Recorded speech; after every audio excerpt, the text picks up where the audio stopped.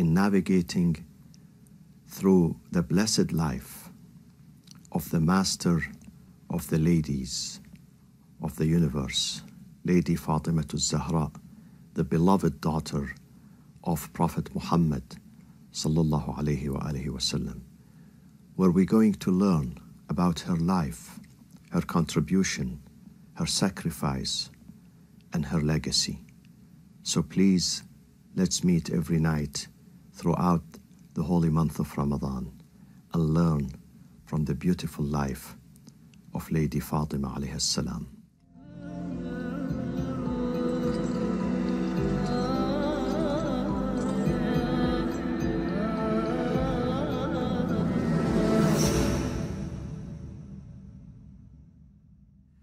بسم الله الرحمن الرحيم الحمد لله رب العالمين والصلاة والسلام على سيدنا وحبيب قلوبنا ونبينا محمد وأهل بيته الطيبين الطاهرين.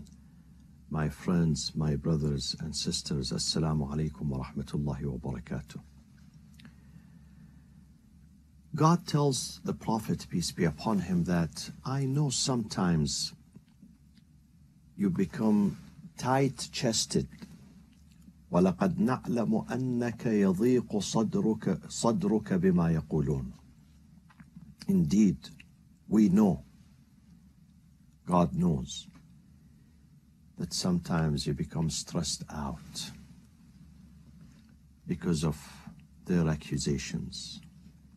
People who are around you, non-believers, the hypocrites, you are overburdened by their accusations.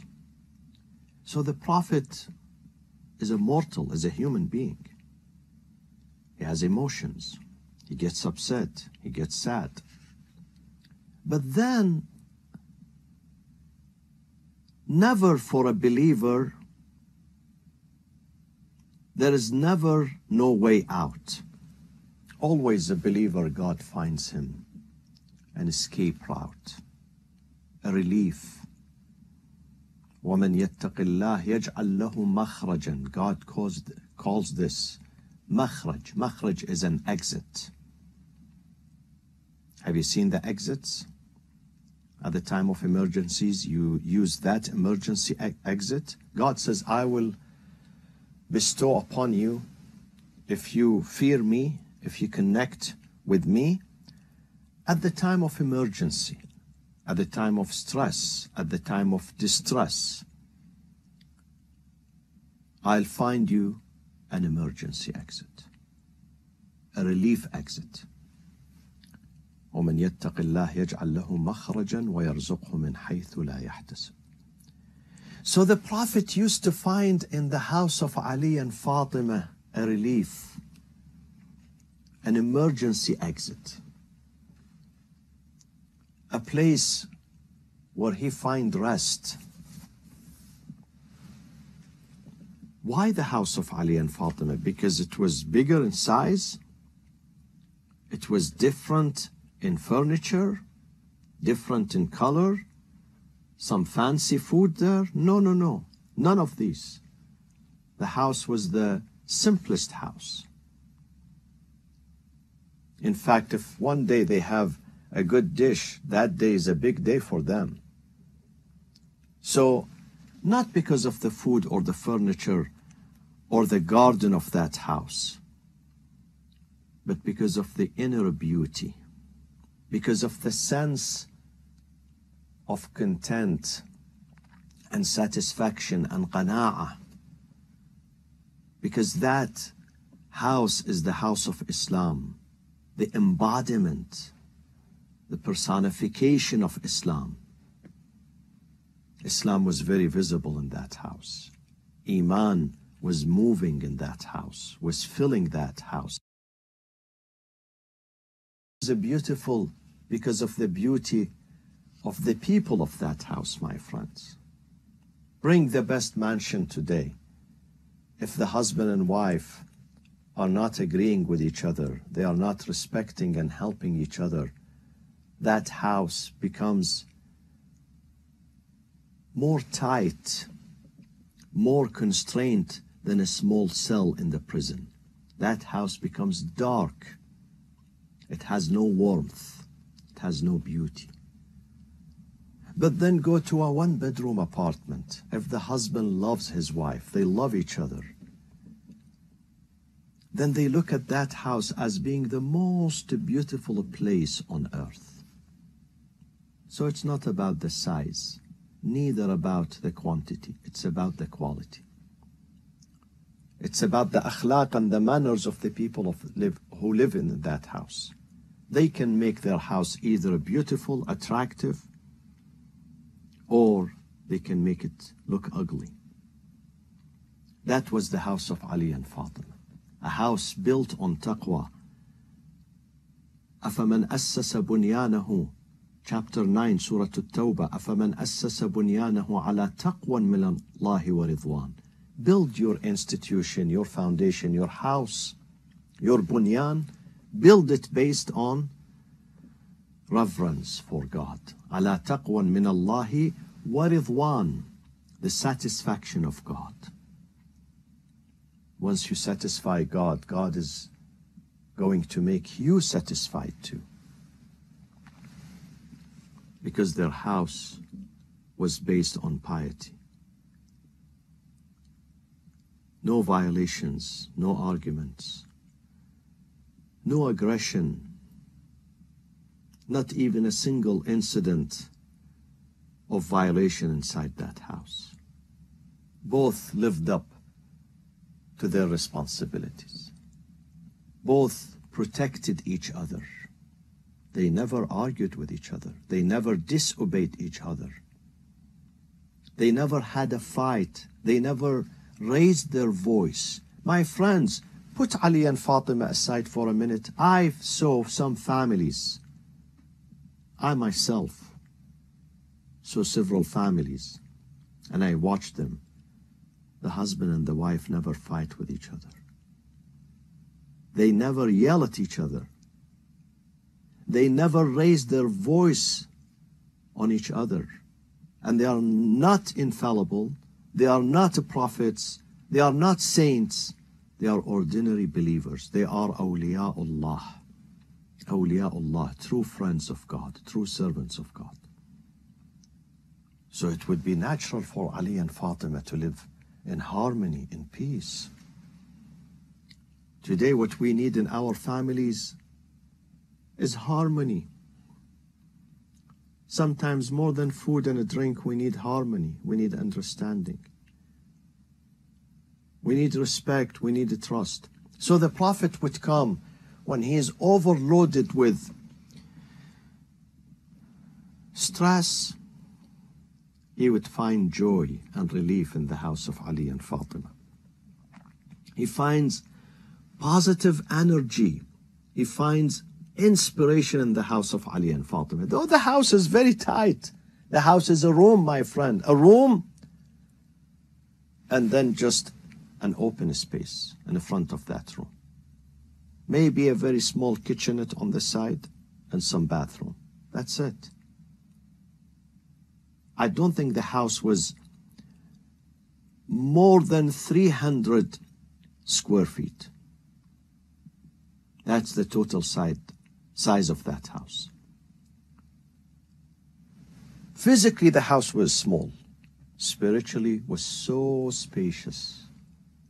The Prophet finds joy inside that house when he goes there. He relaxes. He enjoys every moment. Talking to Fatima, playing with Hassan and Hussein and Zainab and Kulthum, conversing with Ali, helping them. Sometimes the Prophet would go there and help. He considers himself part of that house, a member of that house. The Prophet died in that house. Whenever historians say, whenever he's about to leave on a trip, the last stop is the house of Ali and Fatima. Whenever he comes back from any trip, the first stop after the masjid, he goes to the mosque.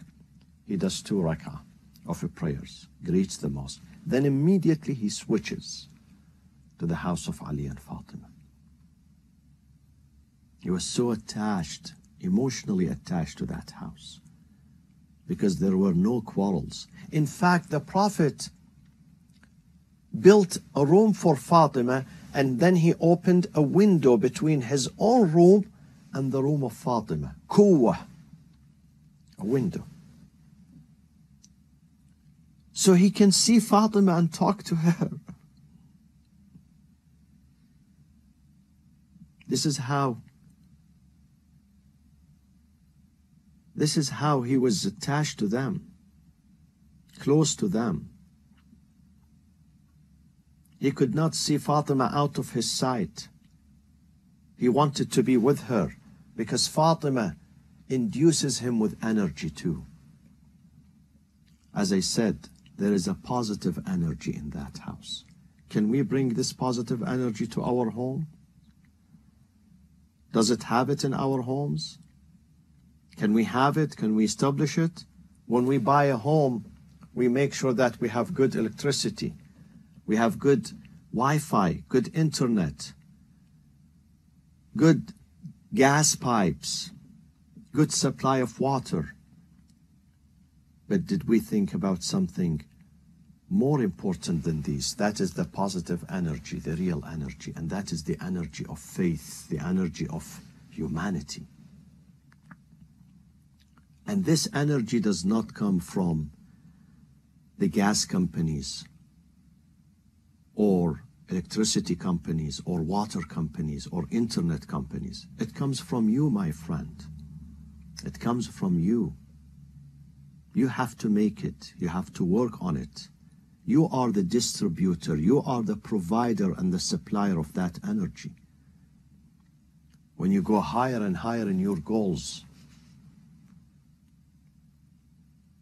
when you connect to God and ask guidance from God, Allahu waliyyu alladhina amanu yukhrijuhum min adh-dhulumati ila an-nur.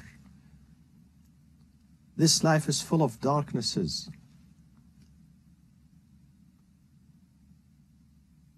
Though we have plenty of lights and power and energy and electricity, but people live in darkness. The darkness of materialism, the darkness of partitioning themselves from God, separating themselves from God. وَأَنَّكَ لَا تَحْتَجِبُ عَنْ خَلْقِكَ إِلَّا أَن تَحْجُبَهُمُ الْأَعْمَالُ دُونَكَ. You don't disappear from your creatures. It is their sins and their violations that make them disappear from you. God, like a sun, shining sun. Does the sun disappear? It doesn't. We carry an umbrella to intercept the sun rays, the sun shining, the sunlight. We go under the shade to protect ourselves from the sun. Otherwise, the sun is there. God is there. And God is the one who takes us from the darkness of this life. Min adh-dhulumat, not just one darkness, the darkness of the soul, the darkness of the sin, the darkness of materialism, the darkness of corruption, the darkness of injustice, the darkness of disbelief, kufr, disbelief, inna shirka la dhulmun azim. The darkness of this economic disparity between the rich and the poor. Even nowadays, if a rich and a poor, both of them get infected with coronavirus, the ventilator is reserved for the rich, not the poor. This is injustice. God says all creatures are equal in my eyes, so don't discriminate. But these are darknesses. But the house of Ali and Fatima was full of sunlight, was full of light of faith, light of commitment and satisfaction and content and rida. They had rida. This is what is missing. Once we can reach that stage of rida, acceptance. الرضا بقضاء الله. الرضا بقضاء الله. اللهم اجعل نفسي مطمئنة بقدرك راضية بقضائك. Bestow on me this power of acceptance. I accept what you decide for me. I don't revolt against you. I don't argue with you. I don't complain about what you have given me. الرضا بقضاء الله. Ali and Fatima, despite many shortages in their life, but they had rida, consent. الرضا بقضاء الله. Ali and Fatima also, my friends, were prepared to raise a family, the best family.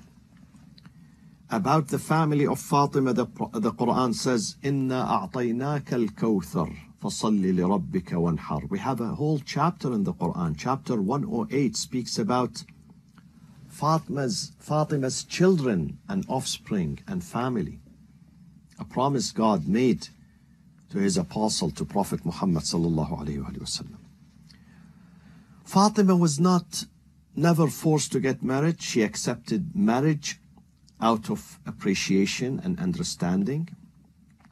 She was a very proud daughter to her father, the Prophet, a very proud wife, and a proud mother to her children. She never complained about her children to anyone. Fatima perceived the family, the house, as being an incubator, a school to raise children. Some women are tired of their kids, tired of their families, tired of their homes. Fatima was very happy about her home, about one single bedroom home. She was happy. Fatima was very happy about her children, about her husband. Fatima perceived at the home as being a place where you nurture and raise and prepare your children. And look what she did. With Zainab alayhi salam, she focused on teaching Zainab, training Zainab, preparing Zainab for her future. Why Zainab was so brave on the day of Ashura and post Ashura in Kufa, in Damascus, in Medina. Because Zainab was trained by Fatima. Because Fatima knew how to inculcate these values of bravery, steadfastness, perseverance in the heart of Zainab alayhi salam. Sabr. She learned this sabr from her mother Fatima. Thus Zainab gives this powerful statement. Powerful statement, my friends. When Yazid asked her, what do you think of what I did? Or Ibn Ziyad, what do you think of what happened to your brother Hussein and his group? She said, مَا رَأَيْتُ إِلَّا جَمِيلًا. I have seen nothing but beauty. I have seen nothing but goodness. مَا رَأَيْتُ إِلَّا جَمِيلًا. These are the seeds of Fatima Zahra. Because her teacher was Fatima, her mentor, her guide, her coach was Fatima alayhi salam. And look at Hussein, who was raised also by Fatima. At the peak of the tragedy of Ashura, he lost all his companions, all his family members. Now he lost the baby boy, who was only 6 months old. When he carries the baby boy and the boy is bleeding, he says, هَوَّنَ عَلَيْهِ, هَوَّنَ عَلَيْهِ, made it easy for me to accept. هَوَّنَ عَلَيْهِ مَا نَزَلَ بِي أَذْنَهُ بِعَيْنِ اللَّهِ. As long as God is watching and seeing, this gives me comfort to lose my son in such a way. He didn't collapse. He was thankful to God. This is the protection of Fatima Zahra. This is the work of Fatima. Same thing with Kulthum. Same thing with Imam Hassan. Same thing with Ali. Ali comes back from the battle of Uhud because he married Fatima after the battle of Badr. So he didn't see her during that battle. But once Badr was over, he married her. And after that, how many battles Imam Ali was the hero of it? He comes back home wounded, bleeding. Fatima tends to him comforts him. Fatima never complains, never nag, never say, Ali, you left the house, you left the kids, you left me alone, you are endangering your life. Fatima was encouraging him every time. She says, Barakallahu fika ya Abul Hassan. May God bless you. May God protect you. Fatima was the engine that produces nothing but encouragement, hope, aspiration, inspiration, strength. This is Fatima alayhi salam. So mothers should not think that my time at home is wasted being, I should have gone to this college, to this, it's good to study. But if you are raising good children, then your time is not being wasted. You are building the future. You are making a future. You are making leaders. You are a homemaker. Your job, homemaker, is more important than engineer and scientist and nurse and doctor and professor. You are a homemaker. You are building strong society, strong generation who can protect their societies. So working at home is not degradation to you. Neither the work of the man at home when he helps his family. You should not think of yourself, if you are vacuuming, you are less of a man. This does not befit your character. You have to feel proud if you are helping your home, cleaning your home, helping your wife, doing the house chores. You have to be proud of that. We learn this from Muhammad sallallahu alayhi wa sallam, from Ali ibn Abi Talib alayhi salatu wassalam, from our prophets, our imams, who used to stand with their wives, who used to work at home. One day the Prophet comes to the house of Ali and Fatima. He sees Ali is working and Fatima is carrying the baby, feeding one of the babies. Imagine, Fatima had 4 babies in only 9 years. Only 9 years she had 4 babies. Ali was helping her out.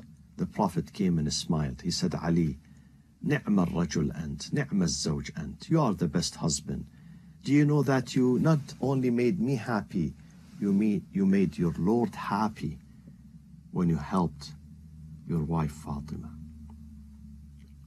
Assalamu alaikum wa rahmatullahi wa barakatuh.